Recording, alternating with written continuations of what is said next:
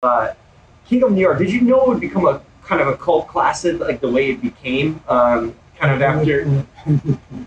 Well, Bad Lieutenant, King of New York. No, King of New York.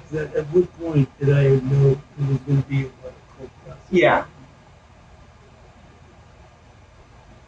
You know, the life of it, when you finish, you know, you let go of the movie, and then it's out there. Right. I know you'll give me what I need. I know you will not refuse me. I need courage. I know you will provide. I know you shed tears. I know you continue to shed tears every day because of man's ingratitude. You choose souls. And despite my unworthiness, you've chosen me. So what's up, bro? What's going on, Abel? Abel Ferrara, director of Padre Pio, which premiered at the Mammoth Film Festival, world premiere, North American premiere in that case, right? Yeah, first time. sure.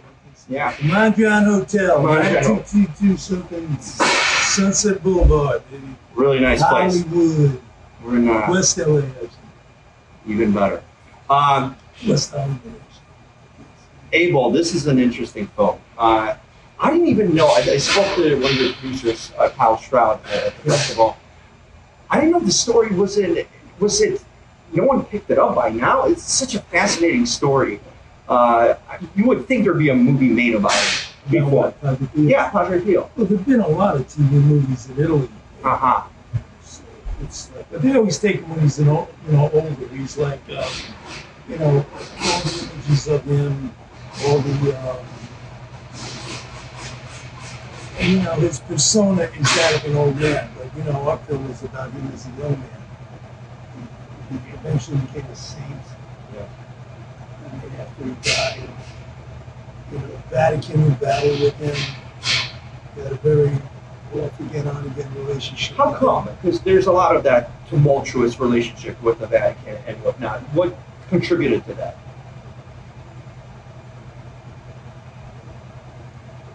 When someone is performing miracles or is perceived to be performing miracles, and he's doing this, the Vatican is in Rome. At this time, he was like the equivalent of Yuma, Arizona to Washington, D.C.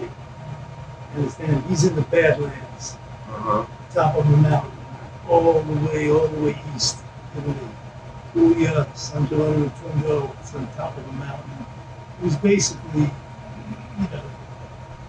stationed there, or sent there, because, they were always kind of afraid of him since he was a young kid. He was at visions. Was an exceptional person. I think there's when somebody becomes so charismatic and so, has so much, is a star. Not everyone can do the things that he was capable of. No, well, very few people had the reputation he had. Yeah. Okay, and once he gets that reputation, then comes the jealousy, a lot of things. But it went from pope to pope. Some people were on his side, stood him, others didn't. But he kept a low key. He was low key about the whole thing. As a monk, as a Capuchin, he's in service. Yeah. The Pope is his boss, and there's like 2 ways about it. So he's not rebelling against it. Yeah. He's just doing his thing, but he's always gonna, bow down to right. Vatican. What's the relationship that he had with the locals and the people? Did they obviously made an impression? They do it. He came from another place. He was young, he was tall, he was good looking, he was, the servant of the Mass. He's the moment of truth, and no one could do it like him. Yeah. He had that ability. And he was, it's his compassion and his love for people. He felt it. This is really what he was about. They called him the great confessor. At that point, the priest was your psychiatrist, your doctor, your go-to for everything. Yeah. You know, and he had the ability to listen and to care. You know, and the end game with him is the money they were making doing these miracles. He built the hospital. Mm-hmm. Okay. When he arrived in this town in 1919, it was a running water. I mean, it was like a pandemic back then. It was the Spanish flu. Yeah. World War I had just ended. This was one of the most violent, poorest places in the world. It's showing the film too, even from the clips and trailers. I see there's a lot of unrest and fighting going on too. Well, you know, that too would happen. We focused the film on an event that, because, you know, what I was saying, in the end game, he built the hospital. He built a $35 million hospital. Wow. And brought modern medicine to the whole area. So, you know, for me, that's his big miracle. Yeah, the moment we take the film is the end of World War II, of World War I. Mm-hmm. The soldiers come back. Italy, which is a very new country, you know, I mean, Italy's only like 150 years old to begin with. Mm-hmm.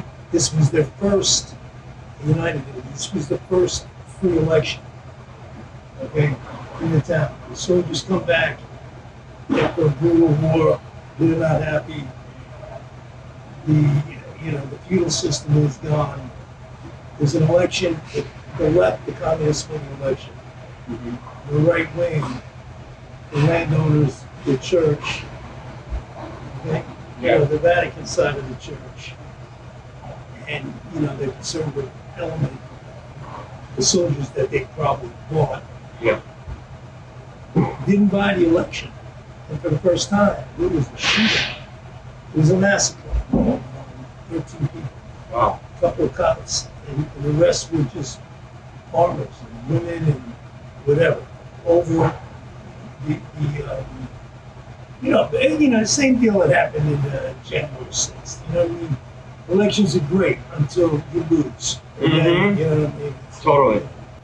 Shia, getting him on board. We know him as sort of a method actor, a guy that delves really deep into his roles. Was he on your mind going into this process, knowing the commitment that he likes to make to his roles? Or I met him. I met him specifically for the party. Somebody was suggested mm-hmm. to it, and I got to know him personally. Through Zoom. Naturally. Yeah. And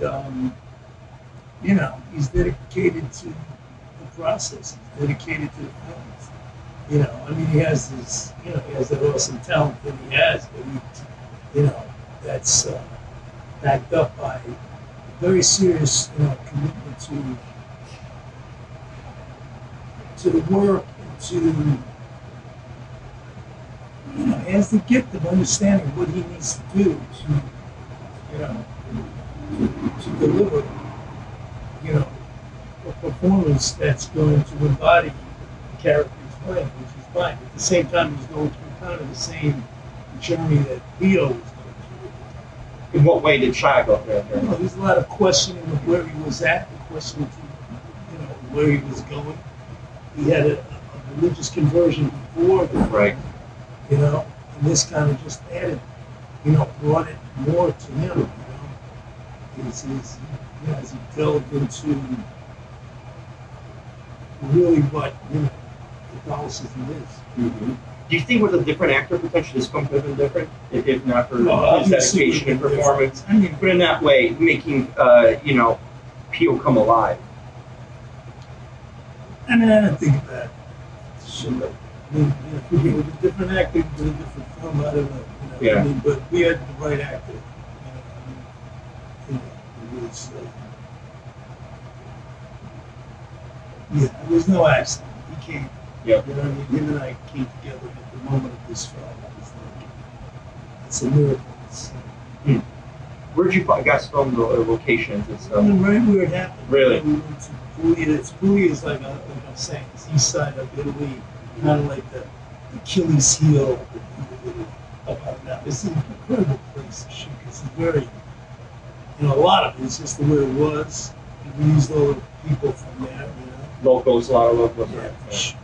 And, it's like you're on a mountain, but you're overlooking the Adriatic Sea. So it's kind of That's a nice spot. usually, Looking back at now that the production is kind of complete, was this a challenging shoot for you? What are your kind of takeaways from the process of making this film?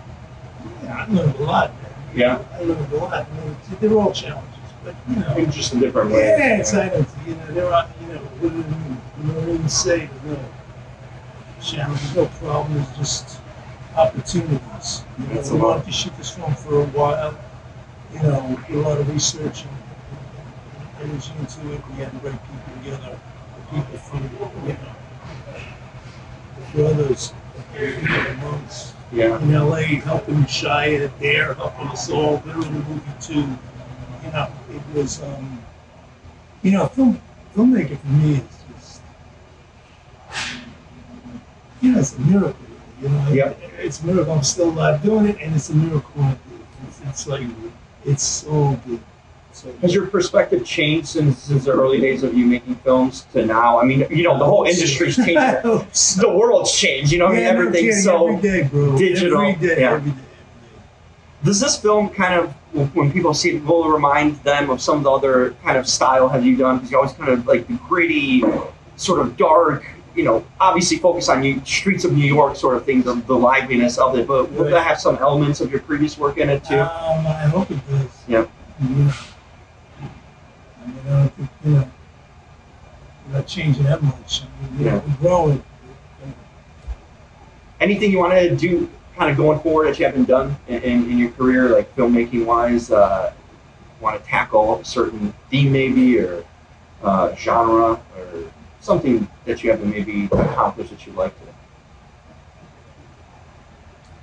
You know, we're like kind of slaves to our you know, our imaginations. You know what I mean? So I'm not like thinking about any of that. You know, like the film just comes. You know, when it does, you know, we follow it.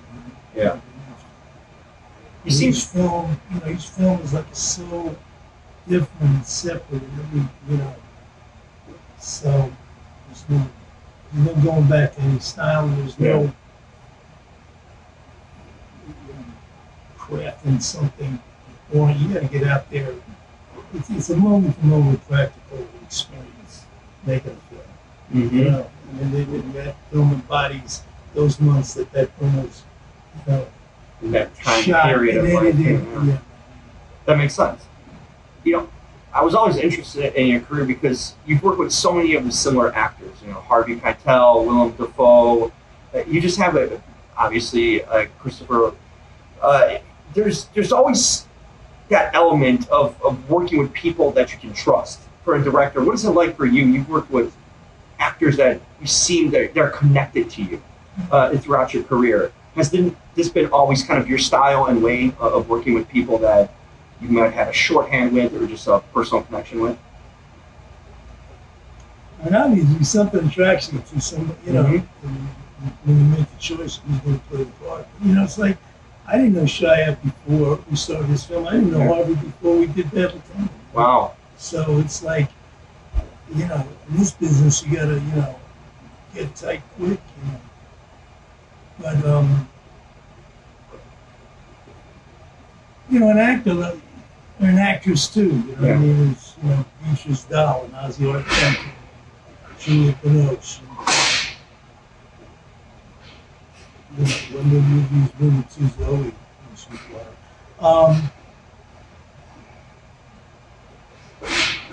you know, in this place, the actor is not going to shoot with us.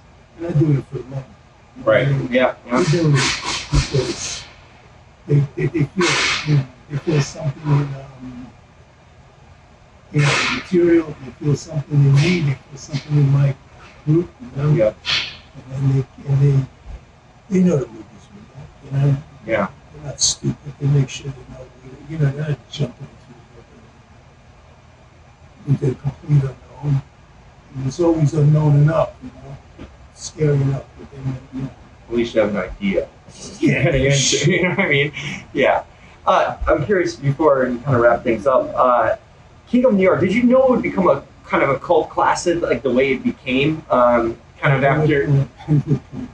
well, Bad Lieutenant, King of New York. The King of New York.